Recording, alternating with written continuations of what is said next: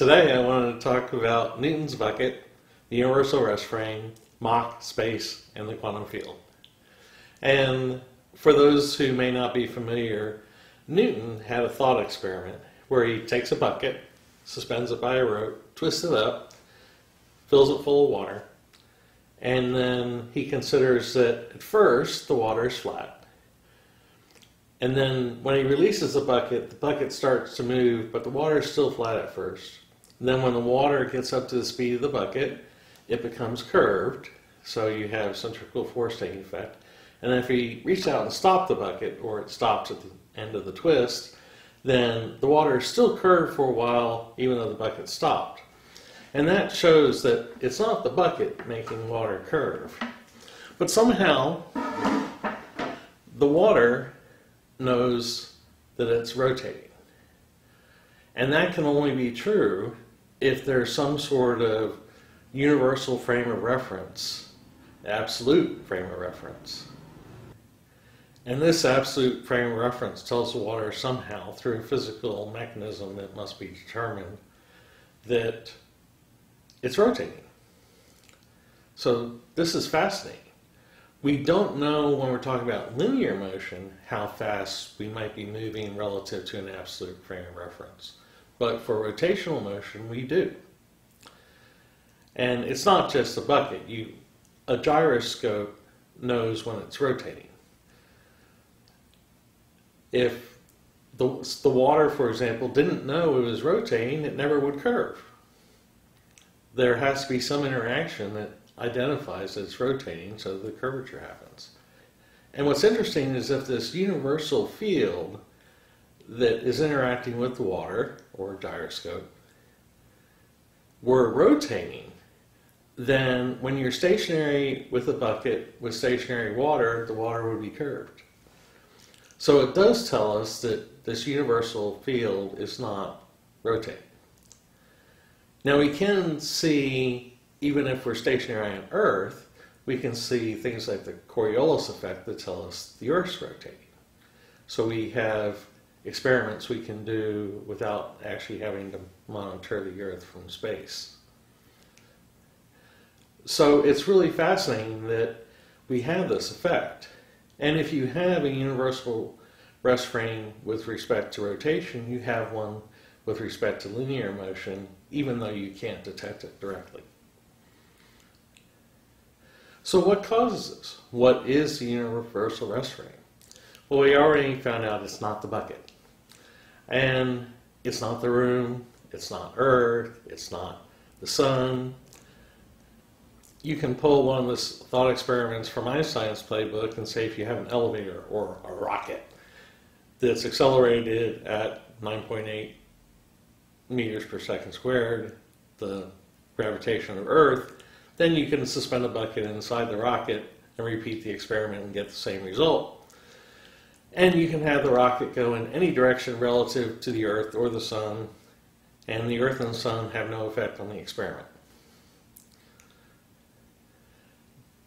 But then there are people who say that, okay, well, maybe not individually, but all the stars and galaxies combined have the effect.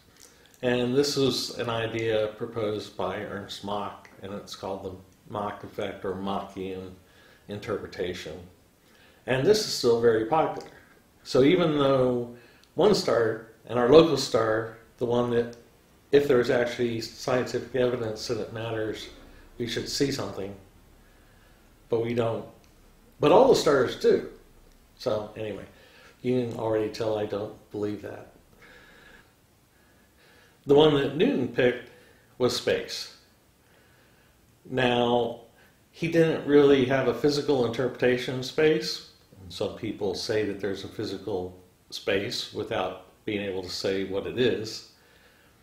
But that's one of the possible answers, maybe. Although if there's no physical space, there's no physical interaction, so there's no way for it to work mechanistically. And then I say it's the quantum field. It's rotating with respect to the quantum field when there's a reaction.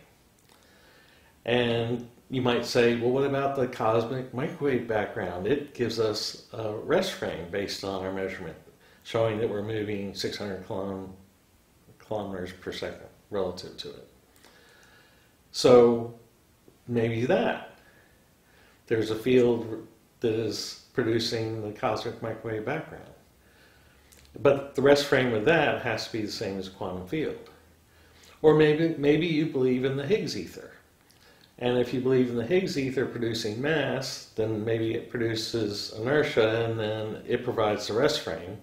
Although the Higgs ether has to have the same rest frame as the quantum field and the cosmic microwave background. So we're all talking about the same thing. And thanks to the commenter who told me the term Higgs ether. I think it's wonderful. And then, last but not least, you have no rest frame at all. Some people say, I don't believe this Newton guy, and there's no universal rest frame. And with the gyroscope, no, there's no universal rest frame telling the gyroscope whether it's spinning or not, or telling the water it's spinning or not. There isn't one. So those are the options. And so scientists generally pick among them. Einstein tried to say, well, we'll go with the Machian effect, which is in line with gravity being caused by all the stars and planets. And so he thought that inertia was also caused by stars and planets, and that the Newton bucket effect was caused by all the stars and planets. The problem with that is they've been believing that 100 years, and no one has ever solved the inertia problem. Oh, did I mention that this has to be tied to inertia too? Whatever the field is that is causing the water to know that it's spinning, that knowledge is related to inertia.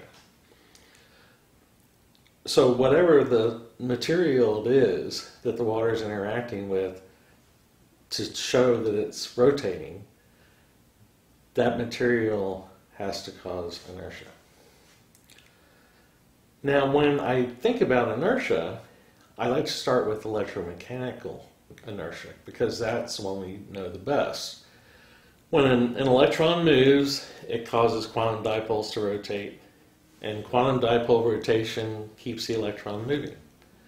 And in that way, electrical charges or currents have electromagnetic inertia. You have electrical motion causing magnetic fields, and magnetic fields causing electric motion, electric current. So it would make more sense if inertia for non-charged objects, or inertia with respect to mass, were the same.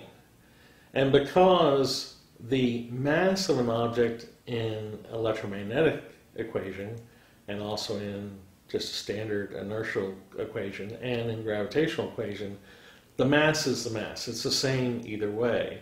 And because mass is due to acceleration, the cause of acceleration has to be the same. And so the cause of inertia has to be the same or related. You can't have one form of inertia for electromagnetic theory and another one for mechanical theory. So that's kind of where we're stuck. So all we can really think of as a first step in understanding inertia is, say, as a body moves, it causes quantum fluctuations to rotate, and as quantum fluctuations rotate, it causes the body to keep moving. And if you do that, you get a very simple explanation for inertia. I call it the matter force because it leads to a force that's non-electrical, but follows Maxwell's equations. So we have to figure out what is this universal rest frame, and how does it cause inertia. And as I said, the Machian experiment has failed, and I think we should look at the idea that it's quantum field. So we have to ask the question, what makes up this universal rest frame? How does it interact with water? How does it interact with gyroscopes? How does it cause inertia? And my answer is, it's the quantum field. The quantum field is responsible for all of it.